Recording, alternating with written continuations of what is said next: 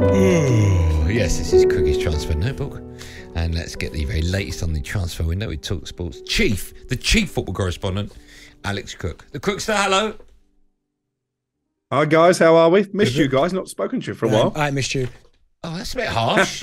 I've missed you, Crookie. It's brutal. Thank you. That is harsh there. That's almost as harsh as his little jibe about David De Gea being Arsenal's backup goalkeeper. Crookie, you know Ramsey very well. De Gea has not had a better season than that, has he? Come on. No, I agree. See, he knows. I actually think it's the right time to move away from David De Gea. Crookie, just quickly, I'm looking at you on YouTube now. People see. It looks like you've been enjoying the sun and you've been very well. Enjoying the food as well. Hey, Crookie, that's got nothing to do with me. That is all Andy. I have overindulged the last couple of weeks. I didn't think it made that much difference, but I'll get on to the personal trainer on Monday. Don't get on him; you might flatten him. Right, listen. Let's stay with Manchester United. Let's stay with Manchester United. What's happening with David De Gea and what's happening with Onana and other players coming in and others out? Do United need to sell in order to buy new players? Please tell me no. Let's start with the good news, shall we? We know that a fee is agreed with Chelsea for Mason Mount. There's a medical due to take place early next week, so that should be the first signing of the summer and a signing that Erik Ten Hag has very much pushed for. The bad news is I think there do need to be departures if they're to sanction the three positions that Ten Hag really wants to strengthen this summer. That's the centre of midfield, which he's going to do with Mason Mount, a new goalkeeper, and you're right, Andy, discussions well underway with Andre Onana and Inter Milan on that basis, and a number 9. Now, that number 9 isn't going to be Harry Kane. I don't think it's going to be Victor Osimhen either because, well, in the case of Kane, Daniel Levy doesn't want to sell to a Premier League rival, and I think Osimhen is probably too expensive for Manchester United, but they've got a lot of players, haven't they? They need to move on. I can see Fred to Fulham. I think Scott McTominay probably will depart between now and the end of the window. You've got the Harry Maguire conundrum because it's pretty clear that he's not part of Erik Ten Hag's plans, but he isn't necessarily that keen to head for the exit either. So they are going to have to cut their cloth accordingly. And this is takeover or no takeover. The problem that Manchester United have got is that in the last 5 or 6 years, they've been notoriously bad at selling players. And eventually, in terms of the balance sheet, that catches up with you in terms of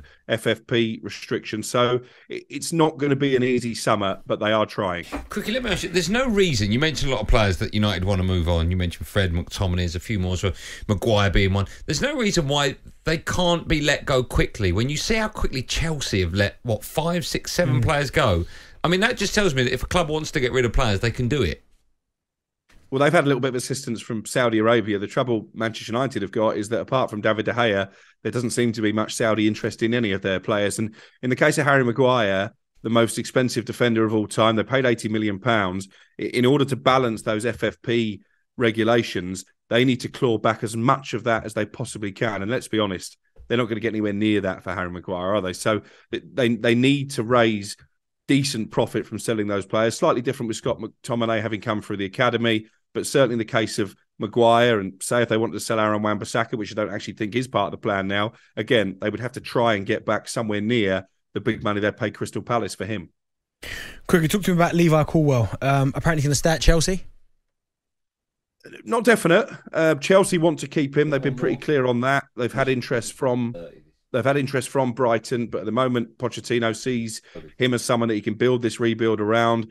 I think Colwill is going to take his time. I think he wants assurances once the season gets underway that he's going to be a first-team regular. What I do know is that he loved his time at Brighton last season, really enjoyed playing under Roberto De Zerbi. And this is a big decision for Colwill because at the end of the season, there's a European Championships on the horizon. I think he believes that he can force his way into Gareth Southgate's plans. To do that, he needs to be in the first 11. So it's not going to be a decision he'll take lightly. In fact, that contract offer, I think, has been on the table for some time now, certainly since the turn of the year. At the moment, he's just taking stock and avoiding signing it. If he does go to Brighton, it would take a club record offer.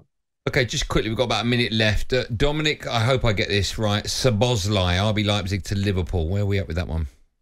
You're close. I think it's Szoboszlai, but I'll let you off for that, Andy. Szoboszlai? Szobosz, okay, yeah, fair enough. Despite your jibe at my weight. I think this is one that Liverpool want to get down. He's been linked with Newcastle. No definite interest from Newcastle as far as I'm concerned. The reason it's come to light today is that Szoboszlai has a release clause in his RB Leipzig contract. It's £60 million.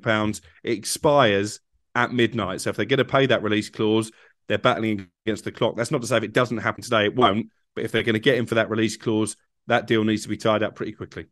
Cookie, I apologise what I said. You look fantastic. You can't take it back now. No, I'm not taking it back. I was just going to say, let get back to the all-you-can-eat buffet. Thanks for... Cookie, we love you. Thanks for coming on. Have a great weekend, pal. Cheers, guys. There you go. That was wonderful. Alex Crook, talkSPORT's chief football correspondent with Crookie's notebook. talkSPORT Drive with Andy Goldstein. Monday to Friday afternoon from 4 on AM, on DAB, via the talkSPORT app and on your smart speaker. talkSPORT.